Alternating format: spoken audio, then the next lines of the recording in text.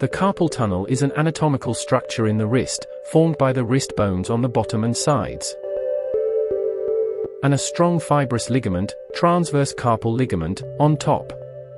It is a narrow passageway in the wrist, through which several important structures pass, including tendons and median nerve. The median nerve is essential for both sensory perception and controls the movement of the fingers in the hand. Carpal tunnel syndrome is a medical condition that affects the hand and wrist. It occurs when thickening from the lining of irritated tendons or other swelling narrows the carpal tunnel and compresses the median nerve. This compression can lead to a variety of symptoms and discomfort in the hand. Symptoms of carpal tunnel syndrome may include numbness, tingling, burning, and pain, primarily in the thumb and index, middle, and ring fingers. This often wakes people up at night. Occasional shock-like sensations that radiate to the same fingers. Pain or tingling that may travel up the forearm toward the shoulder. Weakness and clumsiness in the hand, this may make it difficult to perform fine movements, such as buttoning your clothes. Dropping things, due to weakness, numbness, or a loss of proprioception. Proprioception is awareness of where your hand is in space. In most cases, the symptoms of carpal tunnel syndrome begin gradually without a specific injury. Many patients find that their symptoms come and go at first. However, as the condition worsens, symptoms may occur more frequently or may persist for longer periods of time. Nighttime symptoms are very common, because many people sleep with their wrists bent. Symptoms may awake you from sleep. During the day, symptoms often occur when holding something for a prolonged period of time with the wrist bent forward or backward, such as when using a phone, driving, or reading a book. Who is more likely to get carpal tunnel syndrome? Carpal tunnel syndrome is often the result of a combination of factors that increase pressure on the median nerve and tendons in the carpal tunnel, rather than a problem with the nerve itself. Sometimes no single cause can be identified. Combination factors may include anatomy. Some individuals may have a smaller carpal tunnel or a predisposition to carpal tunnel syndrome due to their wrist anatomy. This can make them more susceptible to compression of the median nerve. Repetitive hand use. Frequent, repetitive hand and wrist movements, especially those involving flexion or extension, can increase the risk of carpal tunnel syndrome. This is common in jobs or activities, such as typing, assembly line work, or playing musical instruments. Forceful hand use. Activities that involve forceful gripping or use of vibrating tools can also contribute to carpal tunnel syndrome. This is because such actions can increase pressure on the median nerve. Medical conditions. Certain medical conditions can increase the risk of carpal tunnel syndrome.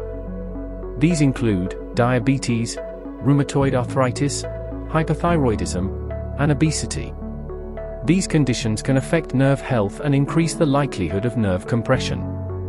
Pregnancy. Pregnancy can lead to fluid retention and hormonal changes, which may increase the risk of carpal tunnel syndrome in some women. Symptoms often improve after childbirth. Wrist injury. A wrist injury, such as a fracture or sprain, can cause swelling and inflammation in the wrist area, leading to compression of the median nerve and the development of carpal tunnel syndrome. Hormonal changes. Changes in hormonal levels, such as those associated with menopause or the use of oral contraceptives, may increase the risk of carpal tunnel syndrome in some individuals. Genetics. There may be a genetic predisposition to carpal tunnel syndrome, as it can run in families. Sex. Women are 3 times more likely than men to develop carpal tunnel syndrome. Age. Carpal tunnel syndrome is more common in older adults, as the tissues in the wrist can degenerate and become more susceptible to compression with age. How is carpal tunnel syndrome diagnosed? Your doctor will ask about your general health, medical history, and your symptoms, then perform some physical examination and tests, which include Tinel's sign and Phelan's test. Tinel's sign. Your doctor may tap along the median nerve on the palm side of your wrist and hand to see if it causes any tingling into your fingers. Phelan's test. Your doctor may ask to bend and hold your wrists in a forced flexed position for 30 to 60 seconds to test for numbness or tingling in your hands. He may also do other examinations to check for weakness or atrophy in the muscles around the base of your thumb.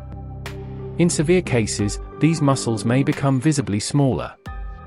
Tests for carpal tunnel syndrome.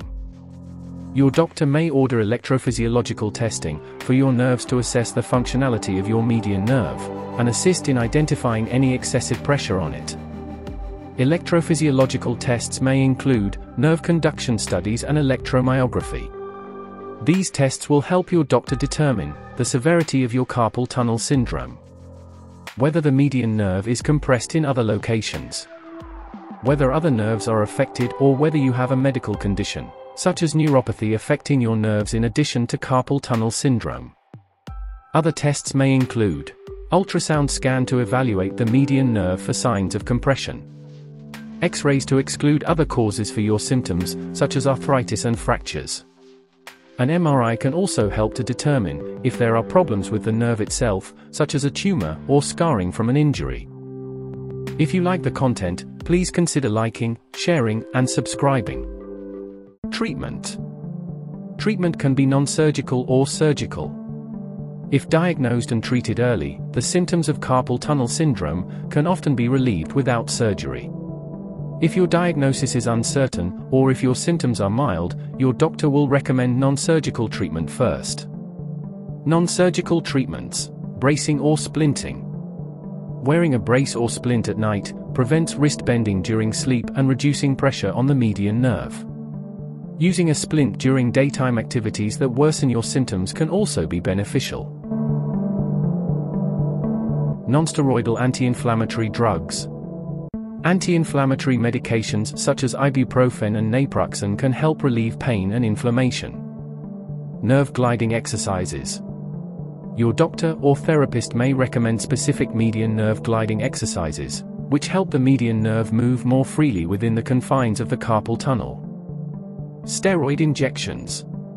Corticosteroid, like cortisone, is a potent anti-inflammatory agent that can be injected into the carpal tunnel. These injections often relieve painful symptoms or help to calm a flare-up of symptoms. Surgical treatment. If non-surgical treatment does not relieve your symptoms or provides only temporary relief, your doctor may recommend surgery, which is based on the severity of your symptoms, physical exam findings, response to non-operative treatment, and results of testing. The surgical procedure, performed for carpal tunnel syndrome, is called carpal tunnel release, or carpal tunnel decompression. This procedure can be done as an open procedure, through an incision in the palm and wrists, or it may be done as an endoscopic procedure, through a small keyhole incision. The surgeon will perform this procedure with an endoscope, which is a device contains tiny camera and surgical instruments at the tip. In both procedures, the transverse carpal ligament will be cut to relieve pressure on the median nerve. At the end of both procedures, the incision will be closed with sutures. Stitches will be removed in 10 to 14 days. After surgery, the ligament may gradually grow back together in a lengthened fashion, but there will be more space in the carpal tunnel, and pressure on the median nerve will be relieved. Thank you for watching. Please check out the links in the description below for additional information and resources. Also, don't forget to like and subscribe to our channel for more videos like this in the future. Thanks again for tuning in.